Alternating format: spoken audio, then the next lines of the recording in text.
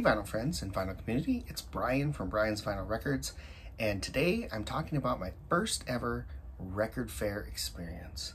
So I see a lot of videos on the vinyl community talking about people going to and what they've gotten from record conventions, fairs, shows, whatever they're called, and I've always wanted to go to one, but there's just not a whole lot of them in my area.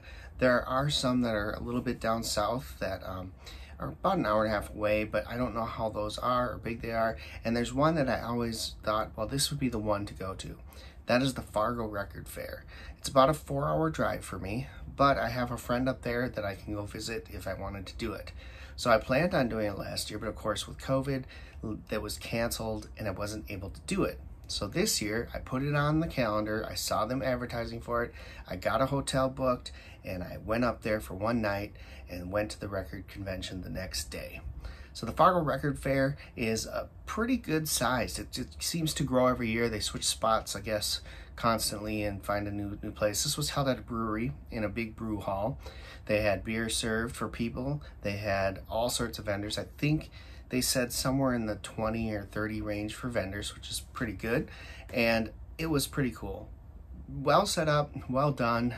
I was the first one there, so I got in first. I was able to make my way all the way around to the back and start where most people started in the front, because that's what you saw when you came in. I went all the way to the back so I could start with the people who were in the back and see if I can get first dibs on things that they may have had. So all in all, it was a really fun experience for me, and I'm looking forward to going to more of these in the future. If there are any that you know of in the Minnesota area that are, within a 4 to 6 hour drive, let me know if there are any good ones in that area. I would love to do more of these in the future. So let me show you what I found at this record fair. So as I mentioned, I came in and there's tons of people in the front. So the way it worked is it looped around the whole brewery to the back. And I know in the back they were setting up vendors. So I was there early and saw them going in and out the doors and setting up in that general area. So I knew where I was gonna start. So I got in and went all the way around and I started looking through some of the boxes back there. I found a couple things. I talked to one of the guys about a Megadeth record, trying to determine which version it was or which year pressing it was, and it turned out it's one I already had, so I moved on. But I looked through the rest of his bins and I found some good stuff. So let's start here. The first thing I found was this Great White Twice Shy. Now I already own a copy of this, and ironically, I picked it up in Fargo at one of the record stores out there. But the copy I had is a little bit noisy, not bad. And when music plays, you can't really tell. But it has a few minor scrapes on it and things like that. And so it was great. I was going to keep it, no big deal. But when I saw this, the price on it was only $10. And I couldn't pass it up. It came home with me. It sounds awesome. I played this. Just beautiful dynamics. It's the same press that I had already, so it's kind of cool. But now I have a cleaner copy for my collection itself. So super excited about that. Great album, awesome start, and awesome first find. I also found this album. This is Dio's Holy Diver album. I recently sold all of my Dio solo albums because most of them just weren't things that I would listen to on a regular basis. But this is the one I've always wanted and never have had. It has Holy Diver and Rainbow in the Dark on there.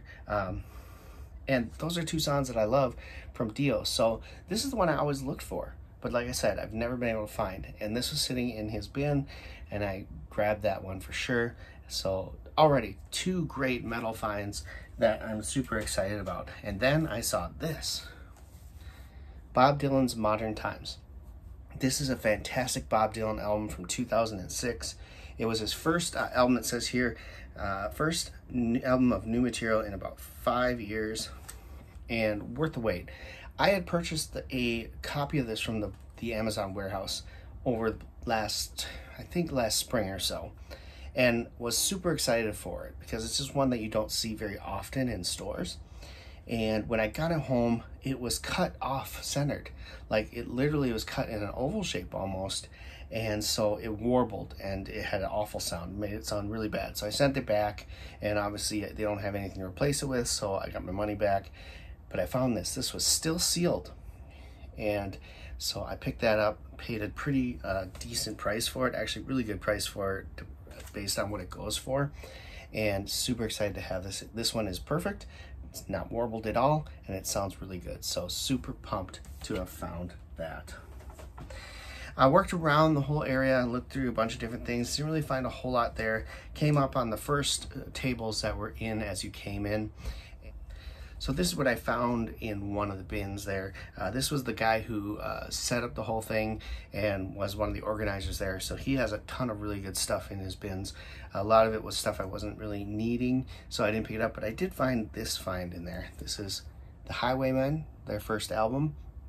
Johnny Cash, Waylon Jennings, Willie Nelson, just a kind of a super group that they put together. Really good stuff.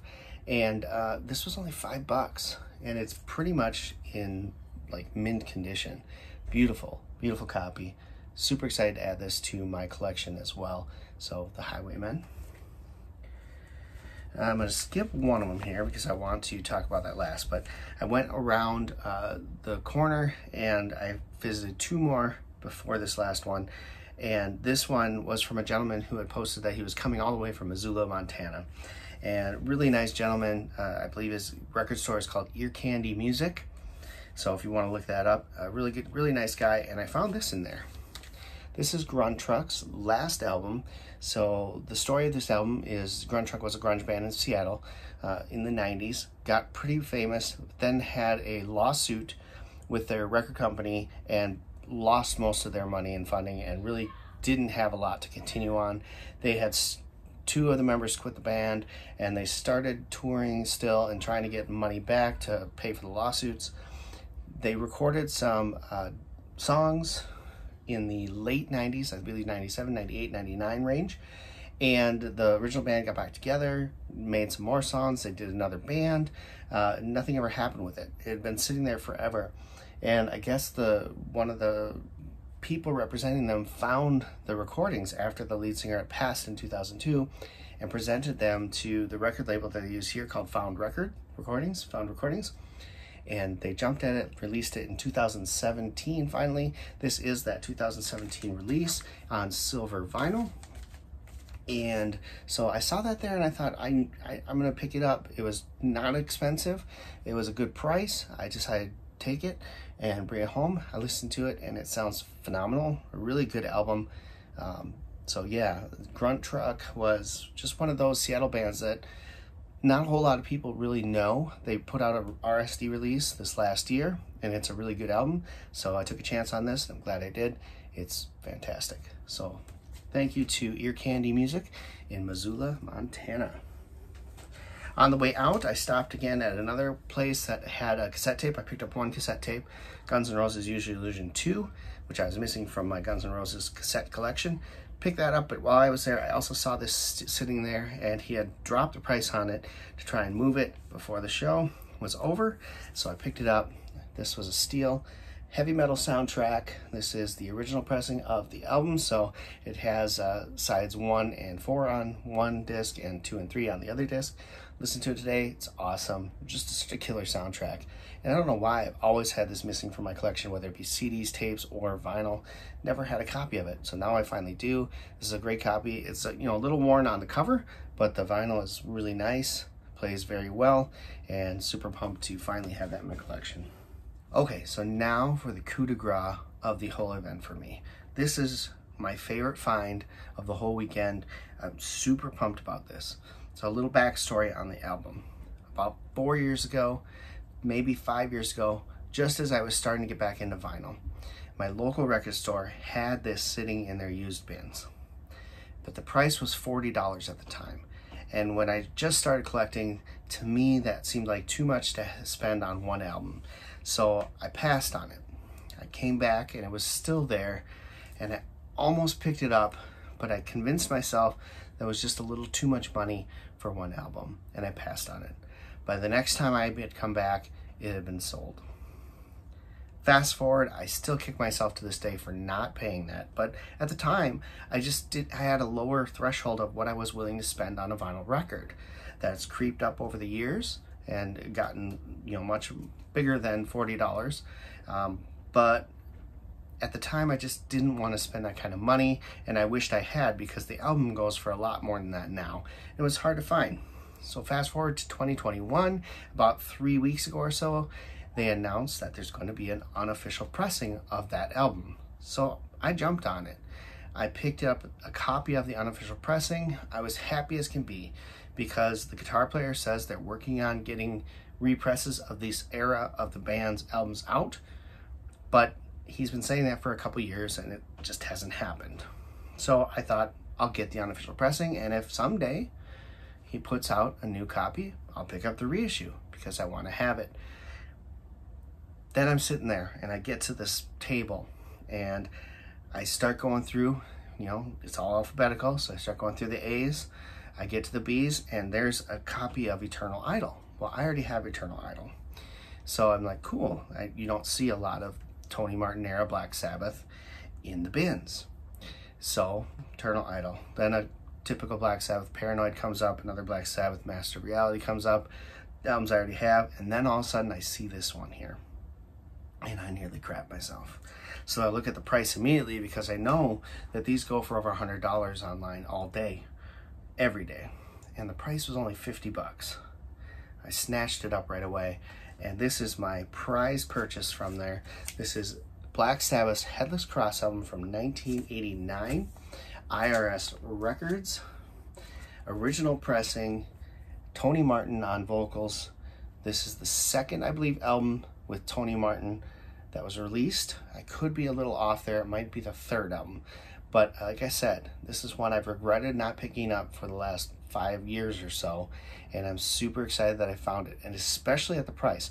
Funny thing, the night before the record show, I was flipping through some of the vinyl groups that I'm in, and one guy said, $40 ain't so bad, referring to the unofficial pressing, showing a copy of this album on Discogs selling for $110. So I was like, oh yeah, not bad at all. And to find this, it's in really, really good shape. The record's in great shape. The cover, you know, has its typical wear for an album of its age, but overall, no creases, a little bit of corner bending and whatnot, but overall, a really good shape cover. 50 bucks was a steal. So I picked it up. I listened to it last night. It sounds so good. It's awesome. It blows the bootleg out of the water, which is to be expected and hoped for. But yeah, super pumped to finally have this in my collection, an official original pressing of Black Sabbath Headless Cross, a really good Tony Martin era album from the boys. And yeah, that's the big one. So there you go.